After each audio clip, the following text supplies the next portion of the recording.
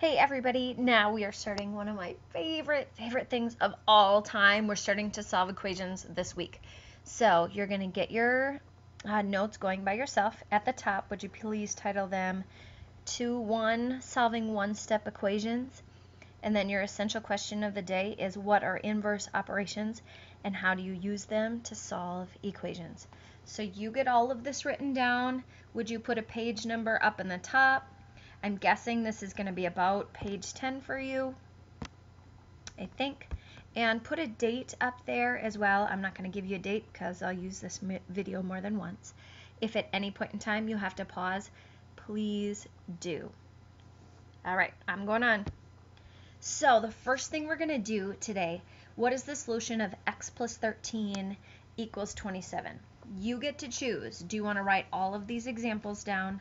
Some of them I will say you have to write this one down. Others you don't. This one you might be able to do in your head. If I wasn't, I always put a line down and I look x plus 13. What do I have to do to both sides? You might say, well, the answer is 14. You're right, because I subtract 13 from both sides, and when I do that, look at my x is still left. These cancel out. I've got 14 over here. All is well. The one thing that gets a little bit scary is when you go here, and now this year we're going to have fractions, we're going to have positives, negatives, all sorts of stuff. So be very, very careful. Right here I see it's y plus 2. So in order to undo plus 2, I subtract 2 from both sides, drop down my y, equals, what do I get over here? Negative 8. You're right. So as we go through this stuff, I know that we did last year.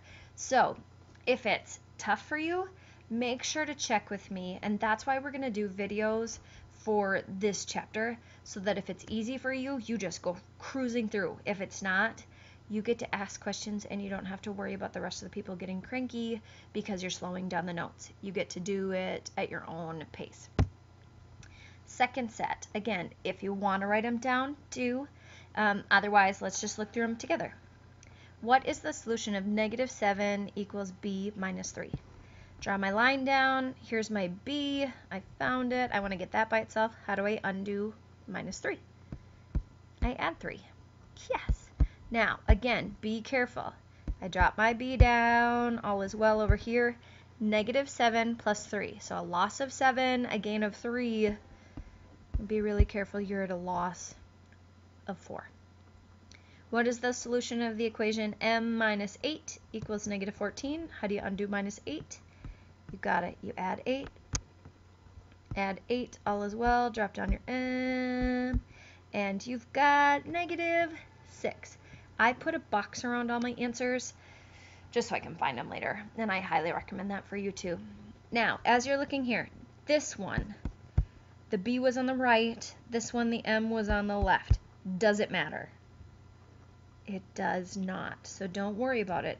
If it totally freaks you out, you can flip it so it's the other way, so that this, you could have just switched it so you had b minus 3 equals negative 7, but really don't waste your time. It doesn't matter which side the variable is on.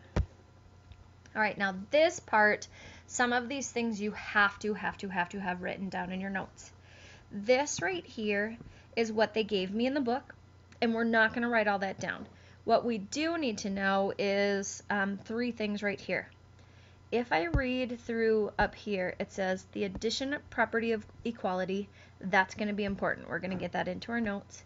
And it says adding the same number to each side of an equation produces an equivalent equation. Well, let's start then with the word equivalent equation. What in the world is that? So would you please write down equivalent equations? That must be in your notes. And then let's think about it. Equivalent, what does that mean? Yeah, it's just 2 equations that are equal to each other. So, equations that even though they look different, they have the same solution. You can write exactly my words, or you could say they're 2 equations that are equal to each other. Anything that means this is good. Next one, addition property of equality. If you're thinking, Beaver, you're talking too fast, push pause. It's all right. So addition, a property of equality. Let's look up here. It says this. For a equals b. Okay, I'm going to grab my highlighter. If, for any real numbers a, b, and c, if a equals b, then a plus c equals b plus c. What in the world is that? Really, all that means is if you add something to one side, so in here, you look, they add minus 3. We write it up and down, but really, if you add something to one side, you also have to add it to the other side. So, something that we look back, if I went back to this slide, if I add it to this, if I add it here, then I have to add it to both sides. That's what that property means.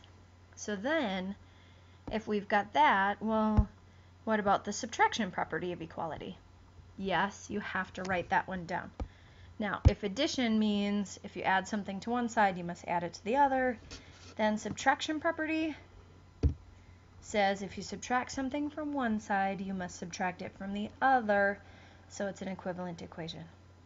So make sure these vocabulary words right here, you get those written down. Okay, I'm going on. If you need to pause, pause. Not a big deal. All right, we've got 2 more vocab words that we need. Isolate. We're going to isolate variables a lot in this chapter, in algebra in general. So what does that mean to isolate? If you are isolated, it really just means to get a variable by itself. If you're isolated, you are alone. So write that one down. And then the last one, inverse operations. For that one, we're going to make a nice little table. So here is my table, and this is what inverse operations are. So as you write do on one side, undo on the other. If you've been with us at Zimmerman for several years, you know this vocab already, or this terminology. If you haven't been, that's okay, you'll pick it up real quick. So if I see that they're doing addition, the inverse of that, how would I undo it? Would be subtraction. If I'm minusing, that's my do. To undo that, or the inverse operation, is plus. How about if I'm multiplying? Inverse is divide. And if it's division, my inverse is multiply. One more thing that we will get to later on the year. What if you have x squared? How do you undo that? To undo squared, you square root.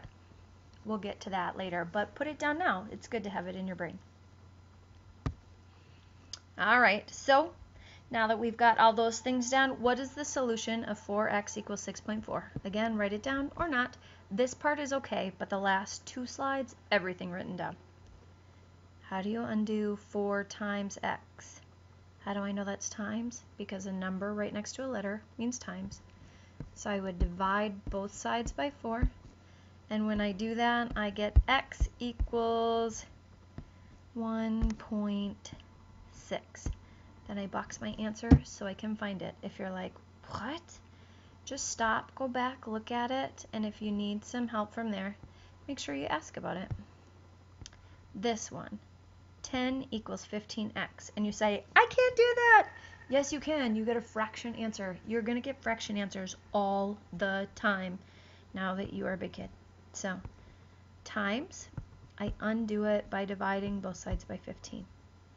Now you say, well, you can't do that. Again, yes, you can. What goes into both 10 and 15? 5 does. So you get 2/3. It's okay to get fractions. You should always simplify it, but you can leave it improper unless it's IXL, and then you should always check. How about this one? What's the solution of x over 4? Well, what is this bar doing? It's dividing. How do I undo divide? I times, and I write it up high so I can see it cancel out to 1 right there. So then my x drops down. Negative 9 times 4. Well, 9 times 4 is 36. Positive times a negative. Negative. X equals negative 36. How about this one? Does it matter that the r is on the right? No. So I multiply both sides by 3. 19 times 3. I don't know what 19 times 3 is, but I know 20 times 3 is 60 minus 3. So, must be 57. So distributive property helps you solve stuff quite often. Let's keep going. Oh, look at, yes, more properties. Multiplication property of equality. This piece must be written down. This has to go into your notes. Well, you know what addition and subtraction are, so multiplication property, it means if you multiply something to one side, you must multiply it to the other side, so it's equivalent.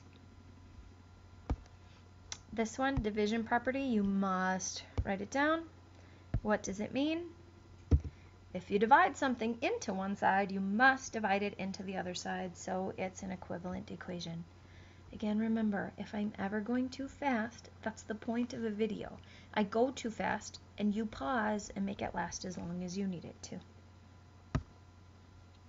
All right, here's where the rubber meets the road. What is the solution of 4/5 m equals 28? This is where the snags came in last year. You guys did awesome with those other ones, but this, still put this down. And so there's two ways to think about it. What's being done? I'm multiplying by 4/5. So how do you undo multiply? You divide, right? Yes. And that's what you do here, but when you divide by 4/5, what that really means is you keep switch flipped, you times it by 5/4. So here's what I like to think of it instead. I'm going to do it in red. Really what's happening, do you see how the 4 is on the top? So it's timesing by 4, and the 5's in the bottom, it's dividing by 5. So could I then, to undo the times 4, divide by 4? So I put that right there, and write it next to instead of on top of, and then to undo the divided by 5, I times. Look at reciprocal, all done. Then times 5 divided by 4. And if you say, I can't do that, yes, you can. 25 times 5 divided by 4. Or look at 28 over 4. I could simplify 28 over 4. 4 goes in there 7 times. So watch. 7 over 1. So 7 times 5 is 35. 1 times 1 is 1. Now if you want to do the 28 times 5 all over 4, you can, and simplify it later. Totally cool. If you don't like me simplifying beforehand, I'm not offended. Do it your own way, but know that the answer comes out to be 35. So then try this one. What is the solution to 12 equals 3/4 x? I want you to pause me, try it on your own, and come back and check. All right, so I times by 4, divide by 3, times by 4, divide by 3. Look at, I can simplify right away. 1 and 4. Or I could do 4 times 12 divided by 3. Either way, I end up with 16. If that makes total sense, awesome. If it doesn't, that's why we're going to use class time to work. One more. Toucans and blue and yellow macaws are both tropical birds. The length of an average toucan is about 2/3 of the length of an average blue and yellow macaw. Toucans are about 24 inches long. What is the length of an average blue and yellow macaw? See what you can do with it. Pause it. Come back to me. All right, I see 2/3 of means times a black and yellow. There we go. Toucans are about 24 inches long. There we go. What in the world do I do with this 2/3? I flip it, divide it by 2, times it by 3. 24 times 3 divided by 2, or I see, 12 and 1. 12 times 3, 36. Don't forget to label it. Inches. All right. That was a lot of stuff that we did right there. Make sure that you get all of that in your notes, not every problem, but especially the vocab. And then if you have any questions about it, let us chat.